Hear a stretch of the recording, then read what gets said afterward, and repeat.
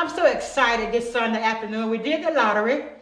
Successful. I think it turned out very successful.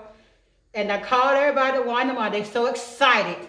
Looking forward to doing it in January. Thank you so much. Okay. Overall, trying to hang out county, we've got 5,100 registered voters. Out of 5,100 registered voters, we have over 4,000 people to vote for this election. We broke records here in Hancock County too.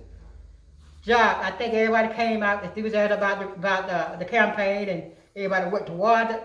But in January, hopefully, we have more people. Those people that didn't vote this time, hopefully will come out next time in January the 3rd, 5th, whatever, and vote Senate race. Okay.